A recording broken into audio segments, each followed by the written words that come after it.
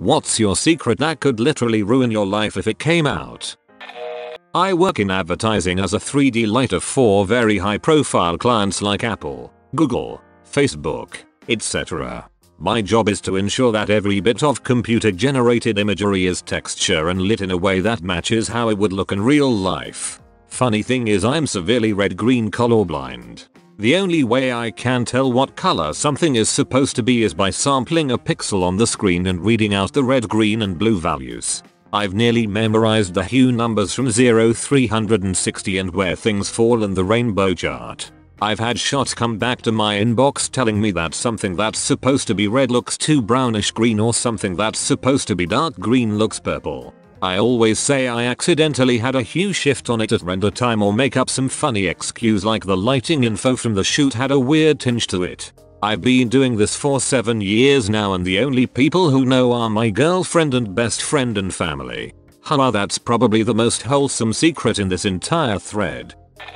Sales of my children's book would plummet if the pen novels I've written, under a pen name, ever got connected back to me. I admire the diversity of your skill set. At least I hope it is diverse. I made about 50 grand filming pen. Paid for college and haven't gone back to it. Would almost consider it as a fallback, but if it got out it would really freak up my current career. Thankfully this was from a day and age when pseudonyms actually kept people anonymous. I think it's fricked up how everyone loves to watch pen, but will fire someone for being unprofessional when they found out they did it in the past. Wait a sec, I know you.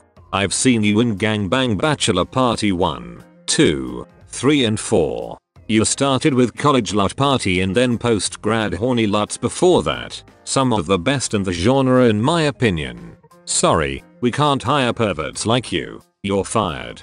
Boss returns to office, shuts door and pulls up all the videos. I paid off my student loans writing smut, and I mean real smut. Kinky, fetishy, no plot stroker books. I loved every last second of it. Then I switched to writing mostly wholesome romances under a new pen name. I doubt very much that my readers would enjoy the crossover, although who knows? Stroker books. Serious question. I'm a decent writer and I spend some time fricking around with fanfic. How does one break into this kind of work? Is there a website somewhere or something? I sent in the form for one of those 90 CD subscription things where you get 5 free, but have to pay so much a month after that. I purposely spelled my last name wrong so when the bill came and my mum freaked out I could say, "Mom, this bill isn't for Gendo, it's for Gendo." Totally got away with my scam and my uncensored copy of Eminem smiley face. My parents put our name in the phone book spelled incorrectly, so when telemarketers called they could say nobody leaves here under that name without lying. LOL. Who cares about lying to telemarketers though? Sorry, I can't talk right now. I have to perform open heart surgery RN. It doesn't matter. Maybe won't ruin my life in the traditional sense. I was molested for years by my mum's favorite cousin. I have to see him for every family event and even though I'm in my 20s, being in his presence let alone him touching me, makes me feel for all over again. If it came out, I am pretty sure my family would take his side.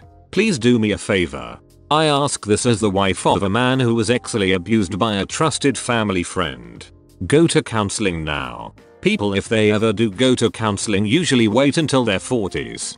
I can give you all the bad reasons. Higher chance of substance abuse, poor coping skills, poor relationships. But instead I am going to give you the good reasons, your happiness, and to take back your power from that son of a bitch.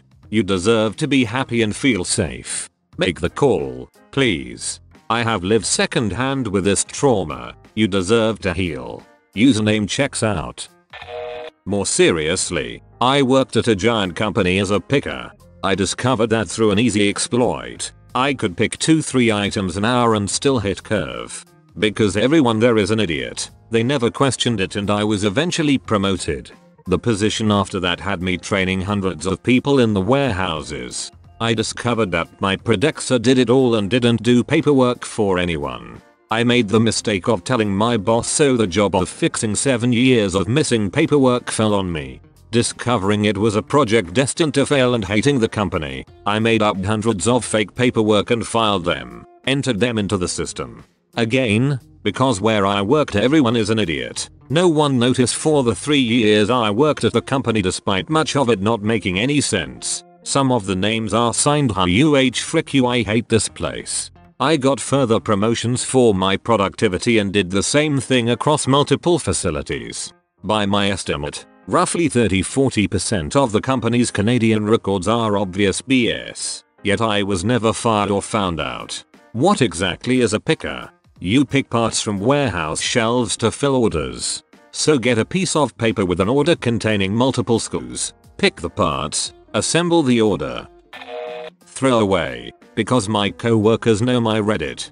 A few years ago I worked in a huge warehouse of about 105 people. The warehouse supplied the local Chinatown in a large city in the UK. The Chinatown businesses were mostly all owned by one billionaire, ironically from Japan, who gave each one of these businesses to one of his sons. He had 6 sons and, if I recall correctly, there was only 8 restaurants, fast foods in the Chinatown district. Our warehouse supplied for 8 of those restaurants. I handled frozen food for some of the inbound trucks. I usually unloaded 300 boxes a day from trucks into the warehouse. So one day I'm unloading boxes of shrimp when I come across a small unmarked box which was a different size to all the others. I set it aside until the end of the day and continued unloading. So, when the end of the day came I cut it open to see where it should go.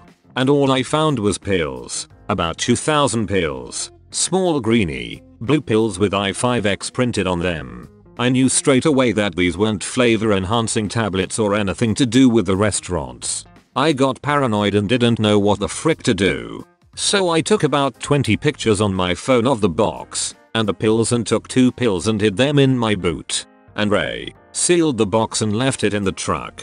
A few days later, massively coincidental, police come snooping around the warehouse after someone was poisoned in one of the restaurants. They came asking about where we ordered our stock from. Me, being scared shitless of having drugs in my boot, crumbled and confessed what I had found. They informed me that they already had an open investigation into a drug trade in Chinatown, but after a few months they had nowhere else to look. They took the pills as evidence and said they'd contact me in a few days. Weeks roll by and I've forgotten it. Out of the blue one day, about 30 officers show up and started cuffing people, taking documents out of the offices and seizing computers.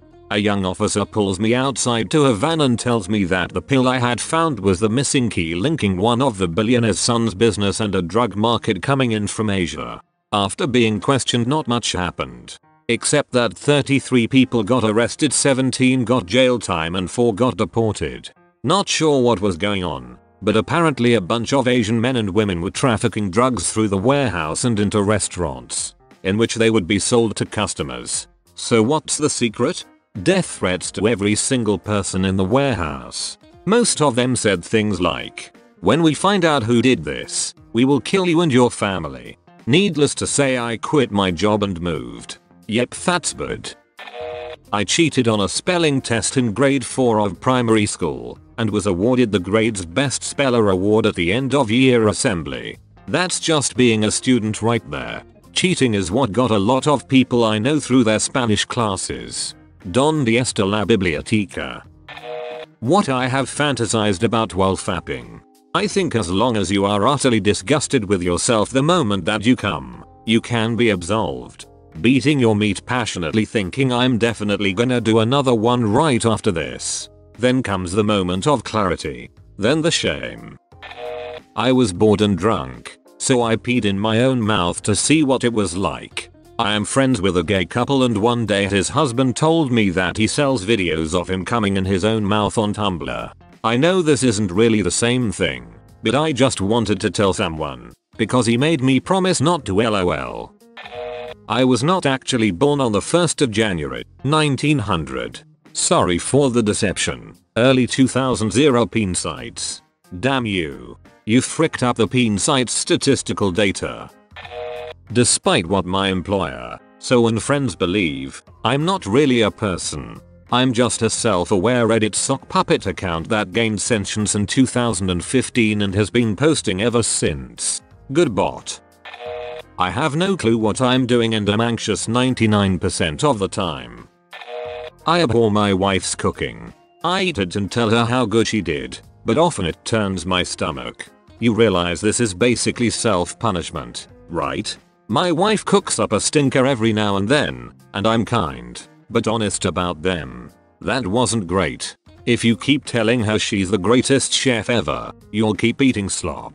And the longer you keep it up, the harder it's going to be to break the news to her.